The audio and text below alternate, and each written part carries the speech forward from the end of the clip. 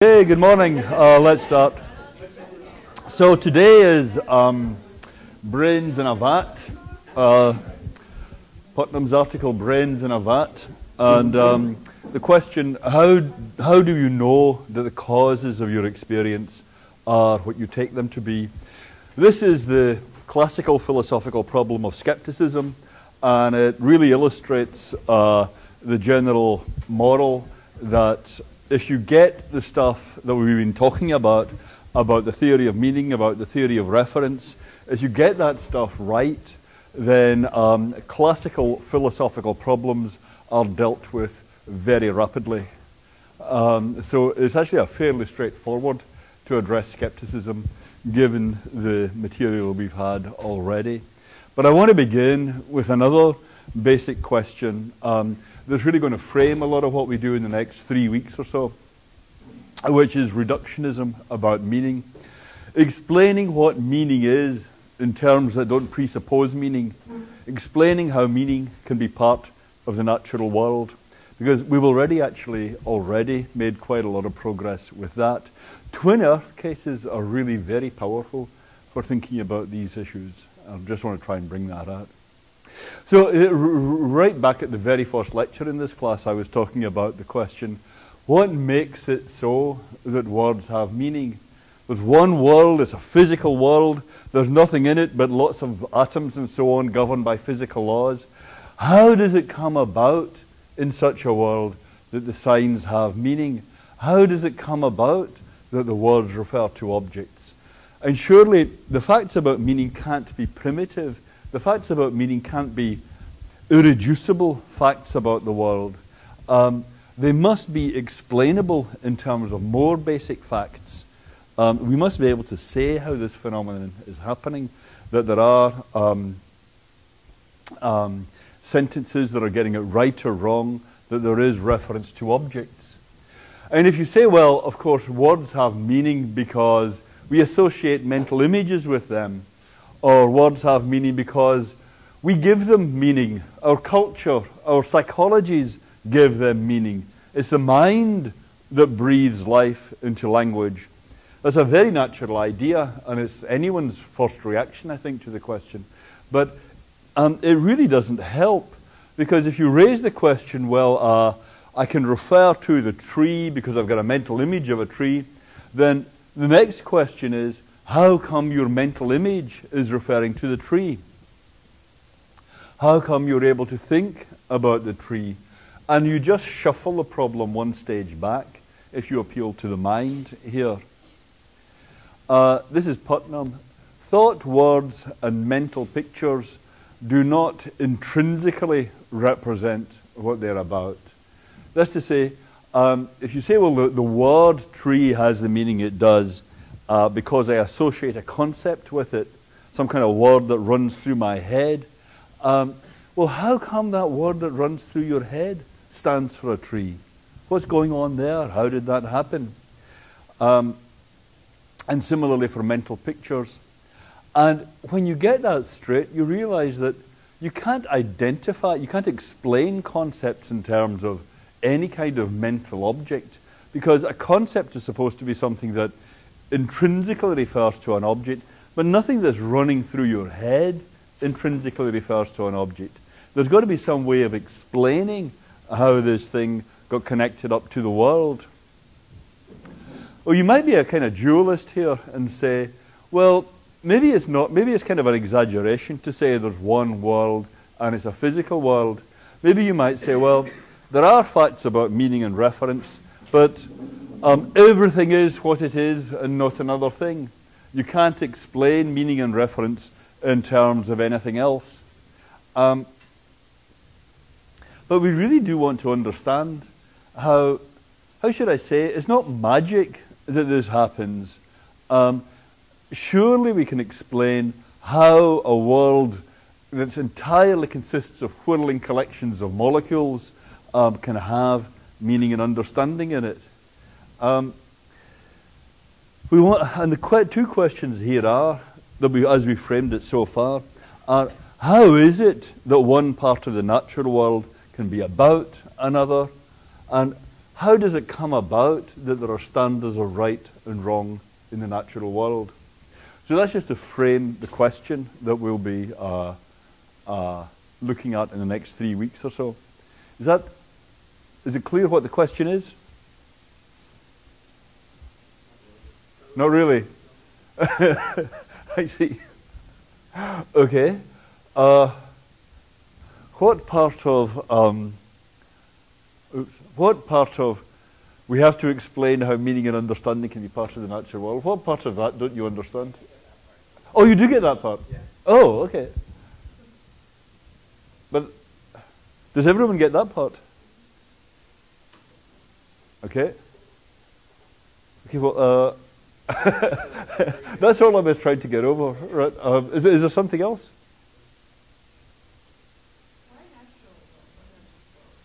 World. Well, to explain how it is in a world that's completely described by physics. In some sense, physics gives you a complete description of the world. Yeah. If you might say the world has many mansions. You see what I mean? That you might say, well, there's a realm of meaning, there's a realm of moral values, there's a realm of thoughts and sensations, and I don't have any puzzle about how these are all related. The trouble is we do seem to think that they're all related. Yeah. So natural is something of the implication of the world is described by the natural sciences. Yeah.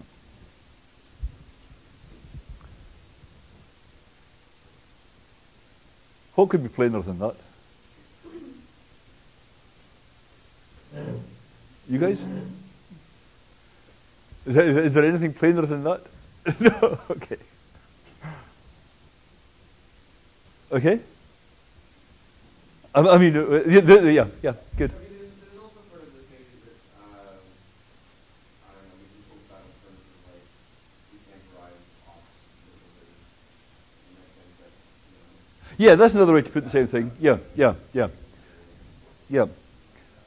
The right and wrong, in some sense, that's normative, right? You ought to say the right thing, you ought not to say the wrong thing.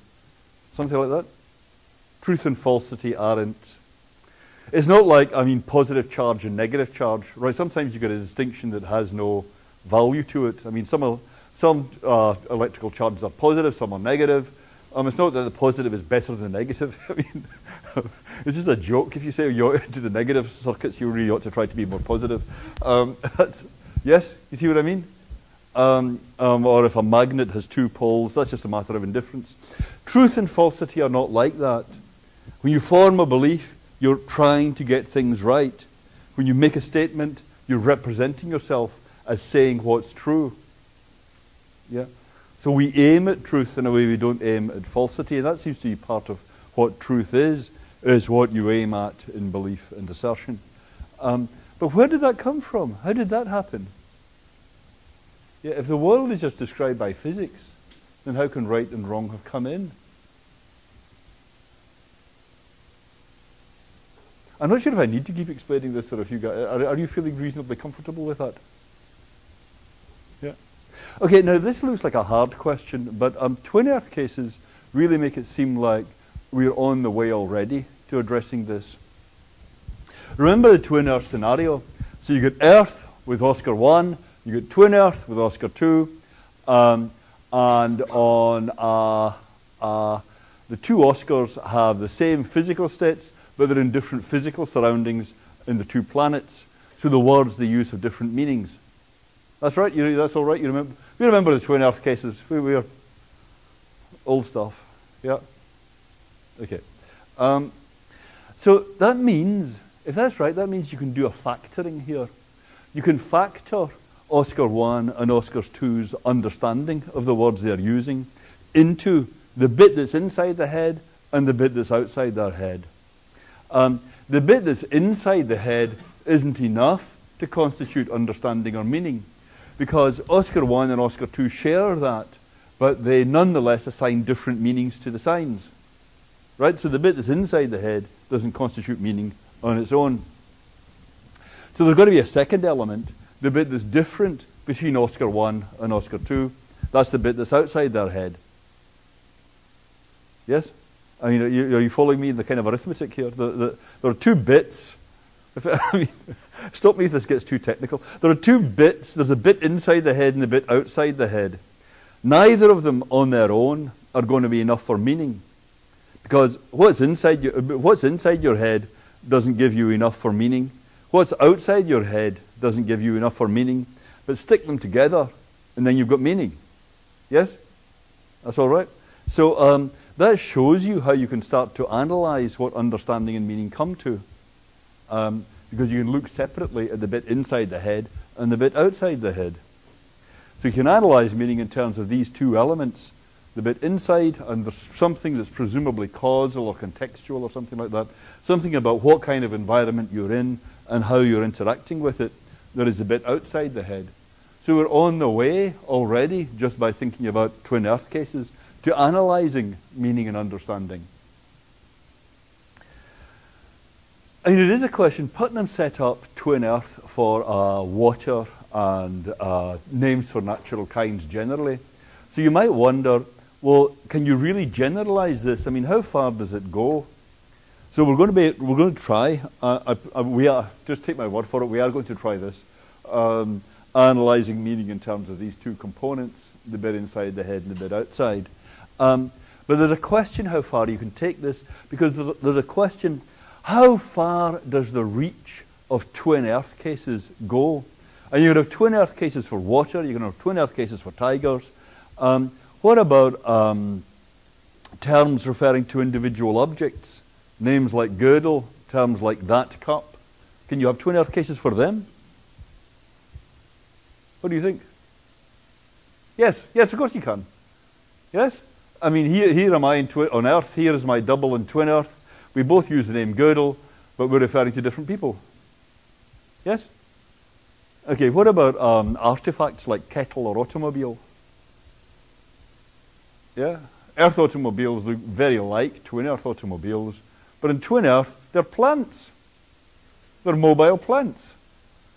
Yeah, they grow in greenhouses. Yeah.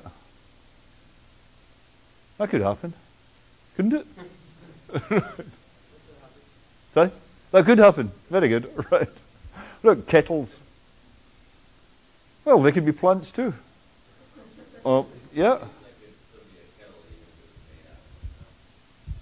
Exactly. That's right. And they might be alive. You know, the twin earth kettles might talk. Right? I mean, we wouldn't be able to hear them, if you see what I mean, but they might talk to each other or to the teapot. Or you see what I mean? You can imagine it being quite different in earth and twin earth. What about colours or shapes? We talked about that a little bit. Colours? The colours all look just the same in twin earth, but not really the same. Yes, if you've got Locke's kind of picture, that could happen. Different kind of spectral reflectances, different physics, producing the colour appearances.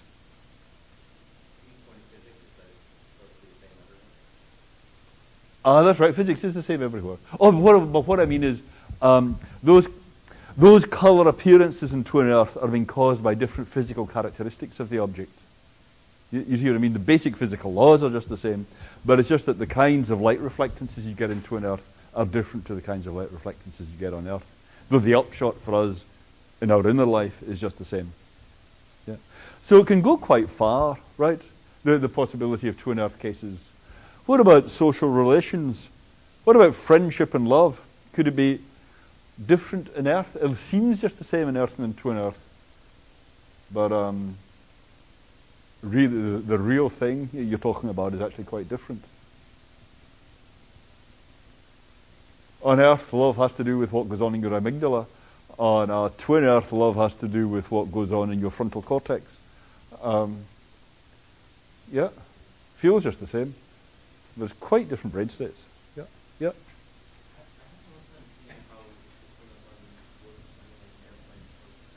An airplane or a kettle. Yep.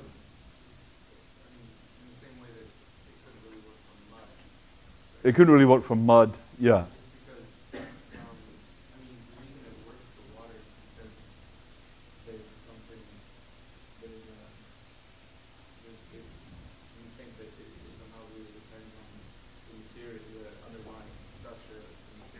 Yes. For an airplane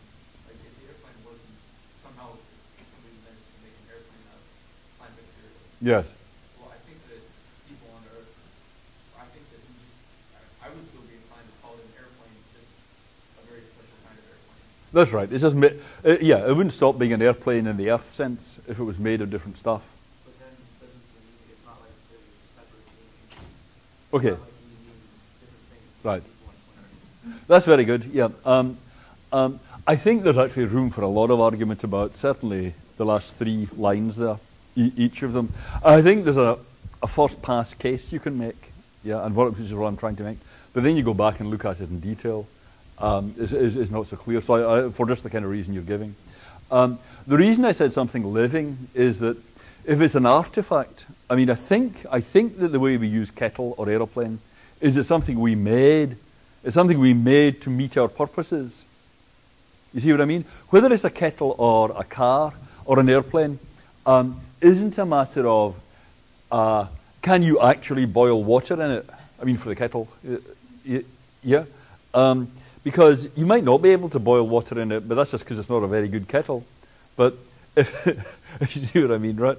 But there's something about the idea that, well, the reason it was made in the first place was so you could boil water in it. That has to be true for it to be a kettle.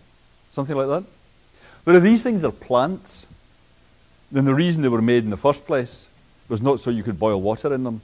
Or if they're alive, then they have their own purposes. Yeah. So it's not just that it's made of different stuff, it has a different function. You see what I mean? They're things that we're using as kettles, but they're not really kettles. Yeah. Let's suppose they're alive, right? But we don't realize they're alive. They work on a very slow time scale and very quietly. And, yeah. So they talk to each other and to the other artifacts in Twin Earth. But humans never realize any of this. Yeah. But they have their own lives and their own designs.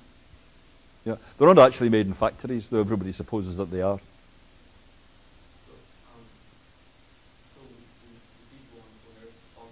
That's right, they call them kettles. They don't use them to boil water. They do use them to boil water, yeah. They haven't realized that they're not really, that's not their function. Maybe this isn't going to work. Let me think about this. No, they'd say, when the truth came out, yeah, when someone exposed the scandal of the so-called kettle factories, they'd say, my God, all this time we thought kettles were artifacts made by us.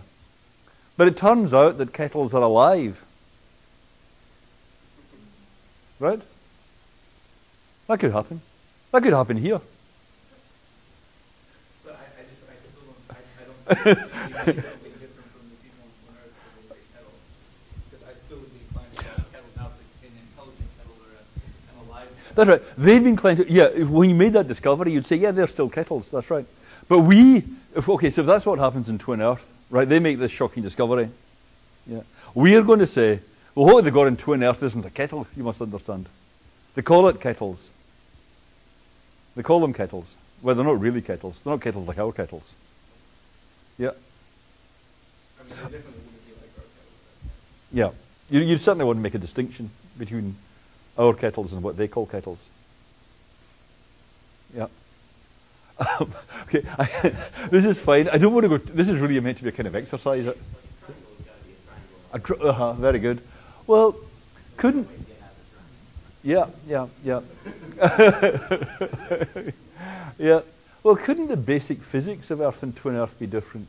So that, when you've got a rigid triangular structure on Earth, yeah, then, triangles are a very stable physical structure, yeah? You use them in bridges and all that, right? Because you can't move a triangle as easy as you can a square or something, yeah? So, suppose that on Twin Earth, the basic, you're right when you say physics applies everywhere, but really there are local force fields and, I don't really have the technical vocabulary to explain it properly, but you're in a sector of the universe where the basic forces governing everything that goes on are really quite different. So the basic physical upshot is quite different. Yep. Okay, well, yeah. I'm not saying this really works, right? I want to make a first pass question, right? and say there really is an issue here and it's not obvious. How much depth you can get out of any of these questions is not clear to me. Yeah, yeah, yeah. You want to? Yeah. Okay, so you're happy. I mean, I'll try and look up some of the. You're equally unhappy. Yes, yes.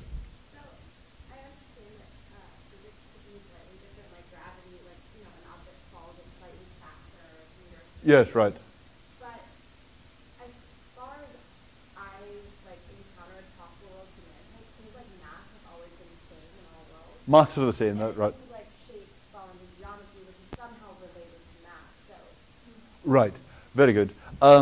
There are real issues here. I don't. On the one hand, I don't want to spend too long on it, but on the other hand, I don't want to just brush it aside either, because these are real questions. With geometry, though, there's a distinction between pure and applied geometry, right? So pure geometry presumably is going to be just the same in every possible world. Applied geometry, that's what I meant about how the triangle is rigid. Applied geometry seems more like an empirical thing about what happens to be the case in the actual world. Yeah. So that'll be the first pass answer. The next pass is, can we really make sense of alternative applied geometries? Which is a good question. Yeah. Okay. Yes?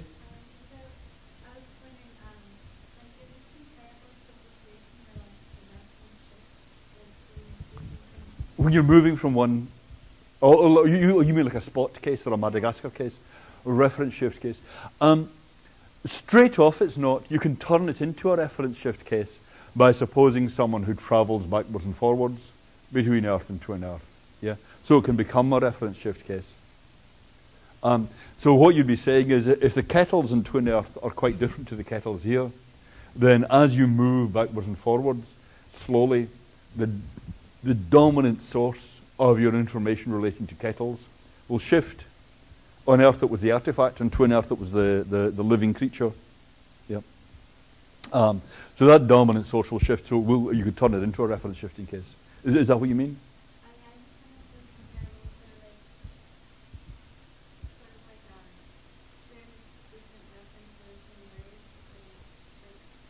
That's right. That's right. It is a different. That's right. Does that shift the meaning? Is that a way of thinking how the meaning is different? Yes. Well, yeah, yeah. I mean, that's you've got the picture. What's inside the head is just the same.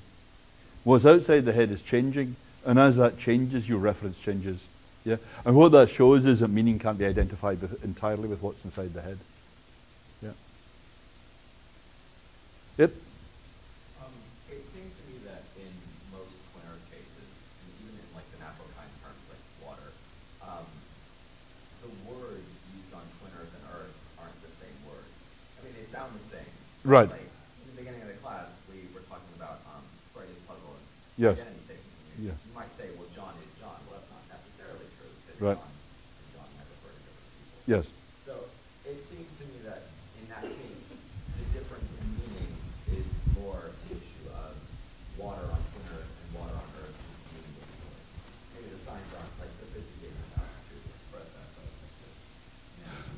That's not an unreasonable way to put it. I mean, Frege said, in a perfect language, each sign would be associated with just one sense. Yeah, and that's a way of expressing it. I'm going to count words, so if there's a different meaning associated with them, that's a different word. Yeah, and you might try and make that explicit by adding a subscript or saying, well, in this sense or something. That's perfectly fine. But the only thing there is that it's a very rich notion of same word you're using. As you say, it's not just the sound or the shape. You're appealing to facts to do with the meaning or the reference to explain what you mean by same word. So,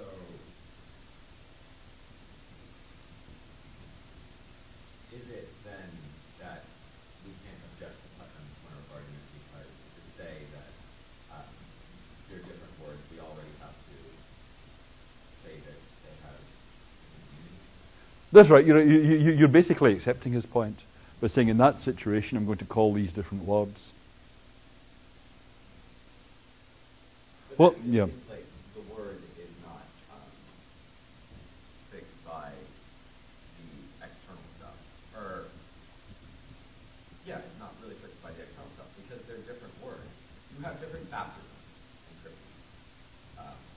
Oh, do you mean the causal history of the word is different?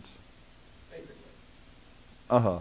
Okay, that's an interesting idea. Yeah, you could say the word water has a long and rich history in the English language, and over there it will have a long and rich history in Twin English. Yep. So they are different words. Okay, that's fair enough. You could count words that way, and that's different to counting them in terms of their meanings. That's counting them in terms of things like their own causal origins as words, looking back into etymological history. That's fair enough, but in that sense, difference of word is no barrier to the two words having the same meaning. You could have different words in earth and in Twin Earth, but they could mean exactly the same. I thought the whole point was that they did that X, Y, Z is different from water. That's right, that's right. But it's not the mere difference of word that implies that. I'm going to give an example in a moment, okay? So, I say you can have twin earth cases whenever there's lookalikes, right? If you can have something that looks just like a kettle or an airplane, but isn't really a kettle or an airplane, then you can have a twin earth case where the lookalikes have, what's the word I want? Triumphed, are in the majority. Yeah? You see what I mean? On Earth, you've got the regular thing, and you've got a few lookalikes.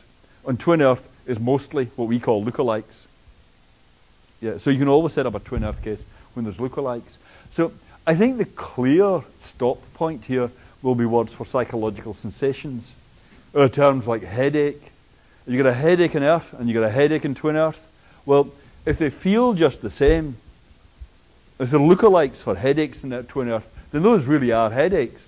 I mean, there's no more to a headache than the way it feels. So if it feels just the same way, then it is a headache. It's really a headache. So I think the thing about ringers just comes, so far as I can see anyway, the thing about ringers comes to a definite stop with words for headaches, or a pang of, a yen, a pang, or a throb of bliss. If these feel just the same on Earth as in Twin Earth, then they are just the same. Yep. But in this particular case, here serotonin works in our brains and we feel good when Yeah. serotonin's in our system. But there, they use serotonin. Right, absolutely, yeah. Almost the same as serotonin. It's the same thing. But it's Yeah. not. Our old friend Plarotonin, absolutely, is right. I agree that could happen. But remember, the word here is not a word for the physical basis of the thing. We're talking about the sensation itself, not its physical basis. So it's true that the word for that, if you're referring to the physical basis, that could vary between Earth and Twin Earth. But what you're doing when you talk about the feeling is you're trying to peel off the sensation produced by that underlying basis. And that's the thing that you can't make sense of it varying. I mean, sorry. So you would say oscar 1 and oscar 2 are both feeling bliss. It just so Right. happens that oscar 1 is feeling bliss because of serotonin and the other is Exactly. It's the same feeling, yeah. So, I mean, when we're actually talking about words that stand for stuff that's inside the head, then varying the context isn't going to matter. That's the idea. So just to round out, in that situation, pain in Earth and pain in Twin Earth would be different words, or headache in Earth and headache in Twin Earth would be different words because their historical roots are different, but they would still be standing for exactly the same thing. They'd both be talking about the same inner sensation. Yeah. Yeah. And maybe I'm the only one, but that seems exactly opposite of the water example, where we have water and X, Y, Z, and they both seem exactly the same, look exactly the same, but there's an underlying factor that creates a difference between them. And we may or may not know. We know that water is H2O. That's right. That's exactly right. Water on Twitter is X, Y, Z. Now, it seems like psychology is a science that's relatively new and maybe hasn't advanced to the point where we can tell the underlying factors of brain state that can create a headache or a feeling of Yeah. bliss. But eventually, maybe we'll get to the point where we can differentiate that to the point where it's just a brain state. Right. All that feeling is a brain state. And if the brain state is different, then it's not the same on Twitter. All right. That's a way of picking up that thing about serotonin and serotonin. Right. And we could use headache like that. But what I say is we don't. And here's my claim that, suppose you go to the dentist and the dentist says, I know this, getting this root canal work ordinarily produces a great deal of pain, but actually we've got a way of doing it so it doesn't feel pain, yeah? And then he does his thing, and you experience the agonies of the damned, and you say, I don't know what you're talking about, and he says, no, look, medical science has shown, we have you in the scanner the whole time. What's underlying this is not C-fiber firing. It feels like pain, but it's actually just a lookalike. It's not C-fiber firing. Yeah, you see what I mean? Well, that's what I mean. I think it is the exact opposite. Yeah, because in this case, we're only talking about how it seems, not the thing out there. Yep. I think we can apply this to the water case if we think of the psychological sensation associated with that not being the word water, but rather the feeling of like being quenched. Yes. Okay, you could say something watery or something like that. The watery stuff. Yeah, meaning the stuff that gives me that kind of a thirst-quenching sensation. Is that what you mean? Yeah. Just like the feeling of being quenched is akin to the psychological. That's right. Okay, that's fine. The only thing here is you need the distinction between the words that, as you were saying, are pointing to the essence, pointing to the molecular structure or whatever it is, and the words that aren't doing that, the words that are just talking about your own inner life. Yeah? Okay, and I agree with a number of the questions that there's a kind of grey area where, I mean, these cases really are more difficult. But but they're not like the sensations. I guess that's the only thing I want to say. It's not quite as clear for them as for the sensations that you can't have ringers and lookalikes and twin earth cases. Yep. So the case of psychological sensation, the fact that there are two distinct words that refer to the same thing. Yes. It seems like that's just a special case about psychological sensations because they're just in the head. That's right. It is a special thing about psychological sensations. Yeah. I don't see how that lends itself to saying that that when we have something like water or something external to the head, or mind, Yeah. how that's an argument against there being different words for X, Y, Z. Well, in the sense in which you're using word, there are different words for X, Y, Z and H2O. That's fine. My point is only that sameness of word in itself difference of word in itself is consistent with sameness of meaning. And if that wasn't true, then translation from one language to another would be completely impossible. Yeah, I mean, words in French have a different history to words in English. Yeah, they're different words. But the whole idea in translation is you try and match them up with words so you get the same meanings. Yeah, and I don't say that's easy, but the idea is that in principle it's possible. And there seem to, yeah. I mean, it would be just a mistake if you said to someone, a UN translator or someone, but you realize the whole mistake you're making is that these are different words. That can't be a barrier to finding sameness of meaning. I thought the whole point that Putnam was making was that the meaning of a word, that is the same word, Yeah.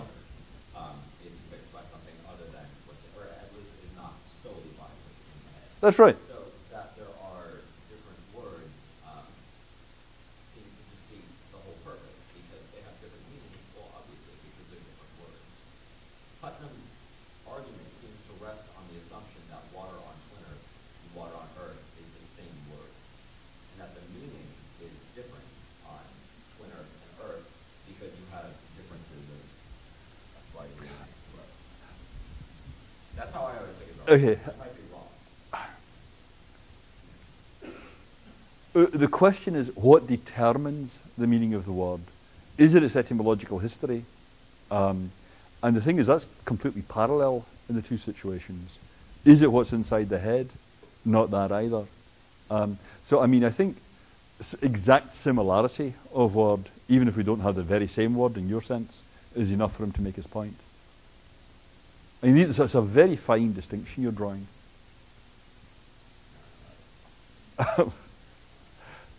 Okay, come back to this. Okay. So I'm saying since there's no problem of lookalikes for sensations, you can't have twin earth cases for sensations. That's where the twin earth thing stops. Is that all right?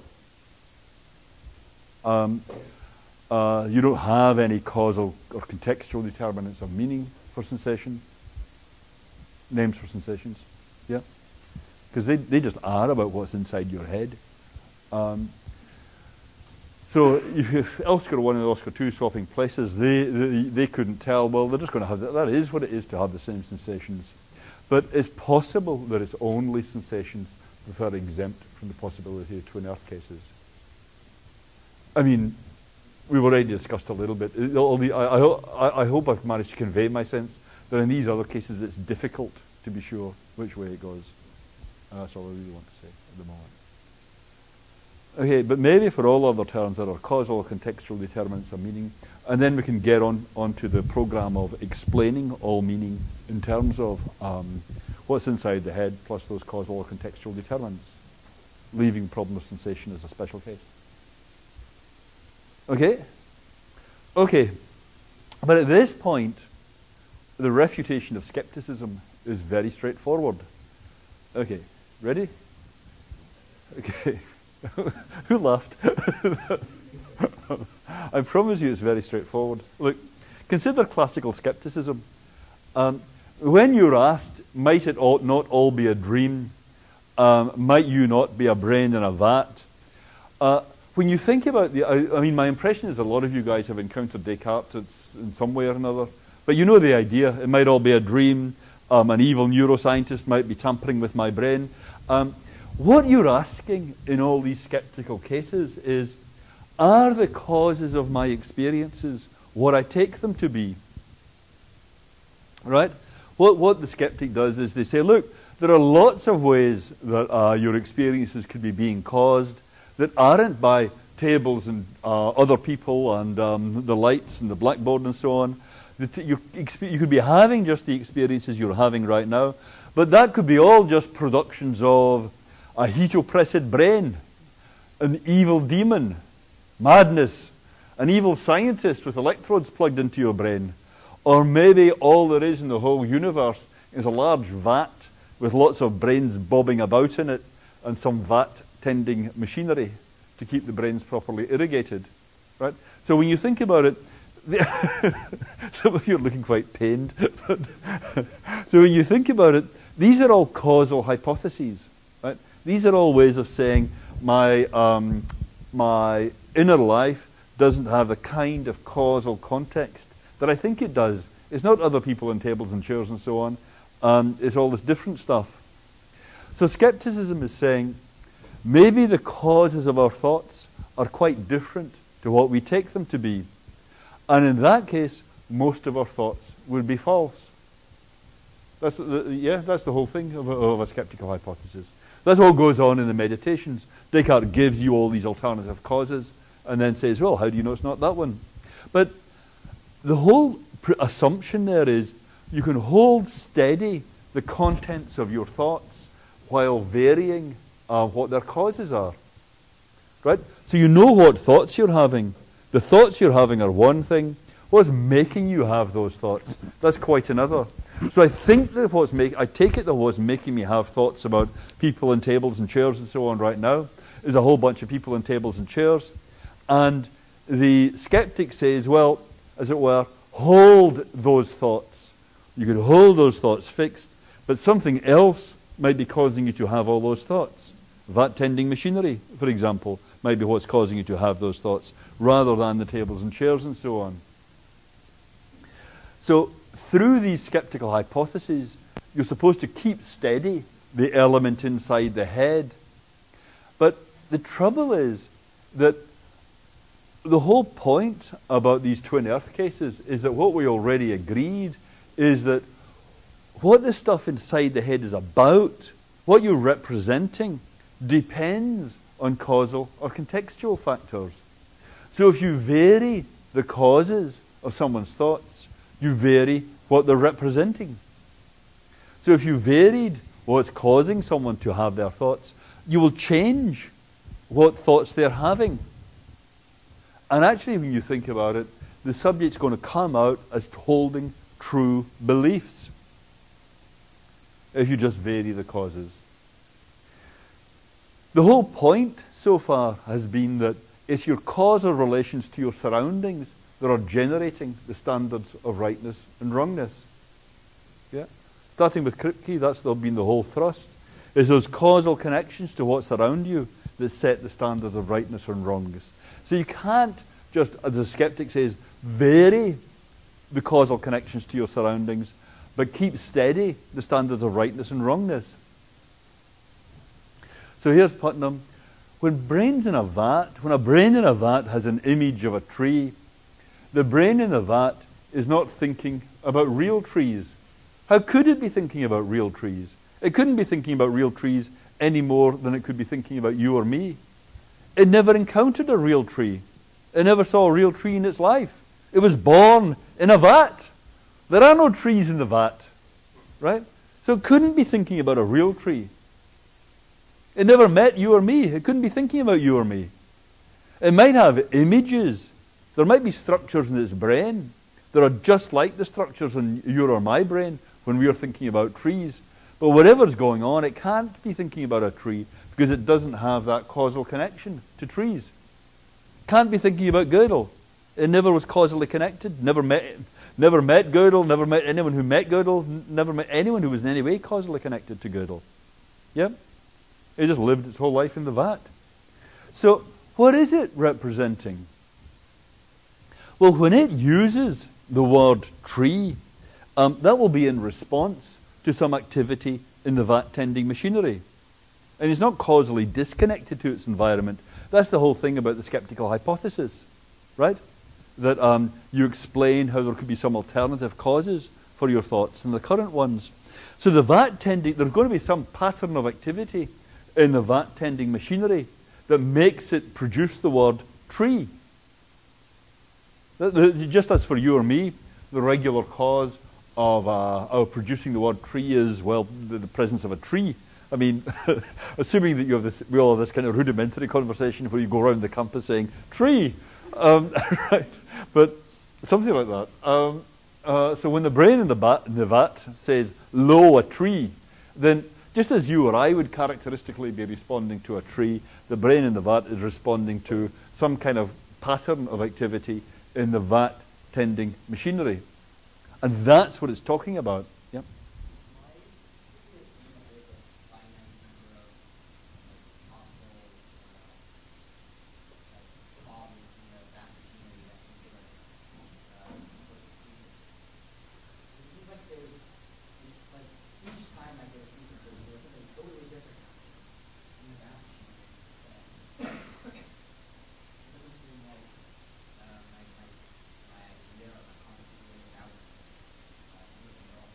Right.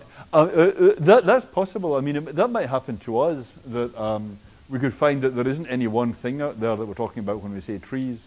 It's just a wild bunch of different stuff. How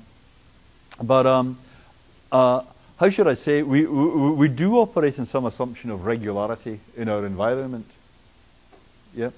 It operates in that kind of assumption too. Let's suppose for the moment that that kind of assumption is met. Yeah. In that case, is talking about the presence of those electrical impulses in the brain. I mean, how should I put it? I do want to come back to this kind of point. I think this is important. But it's also important to remember that the objection to the skeptical hypothesis was never, but suppose the vat is unsystematic. You see what I mean? And how it produces these things, yeah? If that really turns out to matter, we're a long way down the path. Yeah, so let's get to why it matters first. So suppose then, in that case, if we've got the characteristic signature of electrical impulses in the vat that are causing the brain to produce the sign tree, then what does its production of the sign tree stand for? What's it talking about when it says tree? Class, is the brain then talking about trees? No, it is not talking about trees. It never saw a tree. Is it talking about the presence of that electronic signature in the vat tending machinery? Yes, that's what it's causally responsive to. That's what fixes the reference of its term. That's the whole point. It's a causal connection that fixes the reference of the term. Is there such a thing as that? So when it says lo, a tree, it's referring to the presence of that electronic pattern. Is that electronic pattern happening? Yes. Is the brain therefore right when it says lo, a tree? Yes. Wow. Okay. So on causal theories of reference, the brain is right, not wrong, when it thinks there is a tree in front of me. Yeah. And that's general. Yep, yep. I was going to say, does this sound right? In order for us to revert, we need to have some guarantee, we need to somehow guarantee the existence of the physical world that we are referring to. Yeah, in order for our science to have meaning, there must be that world out there. Okay. Doesn't it seem like that isn't it more that he's saying if we were to be brains in the vat, then we couldn't talk about being brains in the vat but he's not saying the stronger case that we are not brains in the vat, because still things are not that there is in the physical world as it is to us. Especially if we were brains in the vat, then we certainly wouldn't be thinking, and we wouldn't be referring to trees, we do believe. I know what you mean, but it's really very hard to get this across competently, because what you're agreeing with, I think, and what he's saying is that when you use the sentence, I'm a brain in a vat, you're saying something false. Because brain, remember, if you were in this scenario, yeah, in which that is your sentence you utter and it's coming out true, then there's also going to be your use of the word brain. Yeah? What will your use of the word brain refer to? Will your use of the word brain refer to brains? No! You never encountered a brain in your life. Your use of the word brain will refer to particular patterns of activity in the vat tending machinery. Are you identical to that pattern of vat activity in the vat tending machinery? No! So when you say, I am a brain in a vat, that comes out false. Okay. Yeah. So doesn't that it seems equivalent to saying that I don't know that I am okay. So I see pictures of brains and things, and I say, oh, these are what are inside me, and I have in virtue of which I can say that there are actually brains in this world that are not in vats and things like Yes. that, right? Because I know. The brain will use those very words too and say something true using them. Isn't it that we believe that it's true, but we don't have the sort of guarantee that the health theory reference is really dependent on the existence of the things that we were referring to? Okay, we're going to go on with this for the next two sessions. I really just want to make one last point because we're on the hour. Okay, remember in the case of Earth and twin Earth, we said, okay, you got this is what's going on in your inner life on Earth. This is what's going on in your inner life on twin Earth. Yep, but we interpret them differently because of the context. Yes? So what you're saying in Earth comes out true, and what you're saying in twin Earth comes out true, and it works just the same. Yeah, I mean, it's true in both cases, even though the meaning is different. Yes? So that's all right. That's reasonably unproblematic. Yeah? Well, all you're doing now is substituting the vat for twin Earth. Yeah, the vat is just another twin Earth. What's going on inside your mind is just the same. What's going on in the context is different. So we just reinterpret the meanings of the signs so that everything you're saying comes out true. So you bought it for twin Earth, you should be buying it for the vat too. So we have answered the skeptic. And on that bombshell, we will talk about this for another couple more sessions. Okay.